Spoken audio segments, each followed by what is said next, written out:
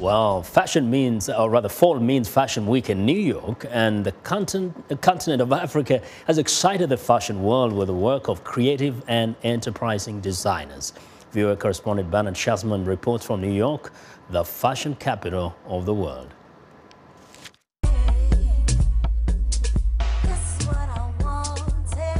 For the first time, African designers presented during the major Fashion Week calendar. It brought both diversity and authenticity to the global fashion economy. In addition, it integrated Africa's designs and related brands with the global fashion calendar, essential for Africa to compete globally. Creator of the Spring and Summer 2016 African Fashion Week was Adiat Disu. As far as I'm concerned, New York is the mother of all fashion weeks, and for African designers, or any designer really from foreign markets, to be able to partake in such an astounding, I guess, platform, it's an opportunity. Adiat brought two of the brightest and creative designers to our studios. One was Hilda Mauya, who's from Kenya, now lives in the United States and utilizes 100% Kenyan materials. All women are powerful. They just have to know. Every woman has to tap into their power, and you can do that through fashion. You can tell me when you wear your favorite outfit, your self-esteem goes up, your confidence goes up, you walk taller, and that's powerful, that's sophisticated. One of Hilda's favorites for spring is from what she calls her Koti collection. What she's wearing is from my collection, Koti collection.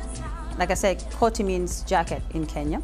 And what she's wearing is one of the sophisticated piece that is, you can wear it every day. You can wear it to work, you can wear it to an evening out, you can wear it to a date. And so when it comes to Princess here, as you guys can see, she's wearing my Red Ruby collection, and also jewelry by Mauya. And this is the cape that is, it's red carpet cape. The inspiration behind this is just simple elegance. Less is better. My inspiration behind this is just being able to make a woman look powerful.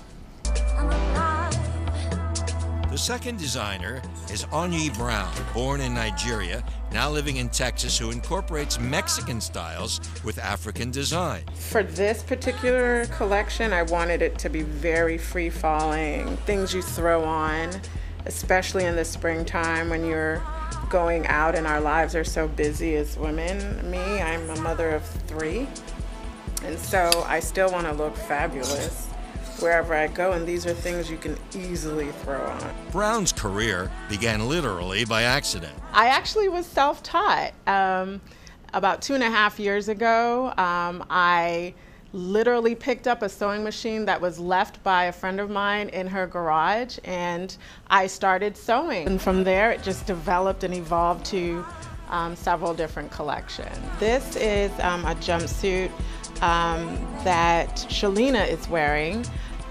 For this season, we chose linen for most of our designs. Love has the open back. Again, this is kind of risky for my risky sisters out there.